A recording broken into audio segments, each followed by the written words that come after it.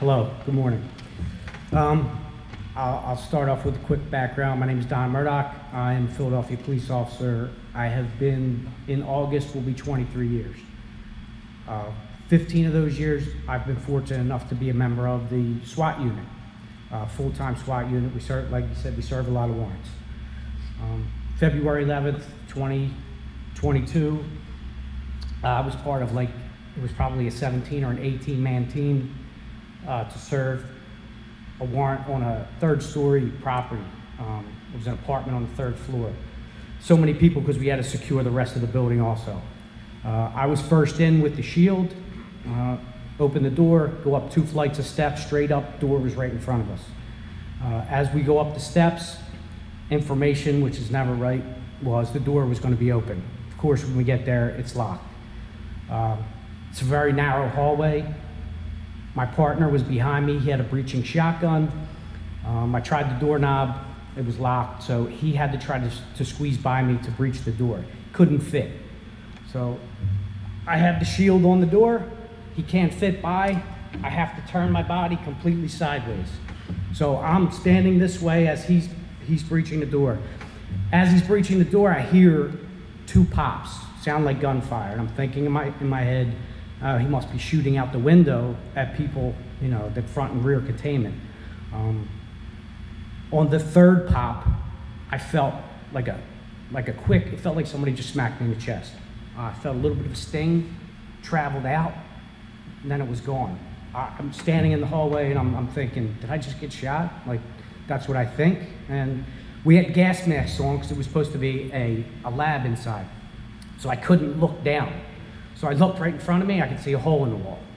I look off to my side and I could see drywall dust all over my shoulder. At the same time, I look at my partner and he's like, are you hit? I just nod my head. He grabs me and lifts me down the steps. So we go down 2 flights of steps. So a little bit of background. In March of 2020,